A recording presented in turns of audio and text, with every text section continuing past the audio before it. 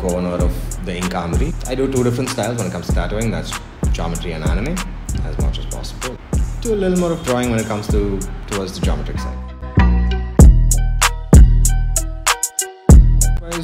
A lot of people buy the butter and the shine.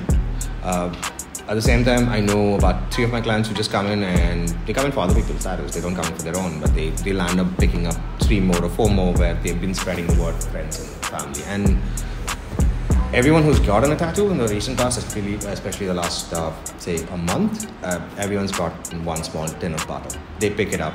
Most of them kind of ask me if this is good or should we just go back to old A&D ointments and stuff. I say this is good, and all of them pretty much have given me the same exact result, that it's a lot easier to use, it's a lot easier to carry, and at the same time, it doesn't smell weird. So most times people tend to use baby oil or olive oil, which kind of smells a lot sometimes.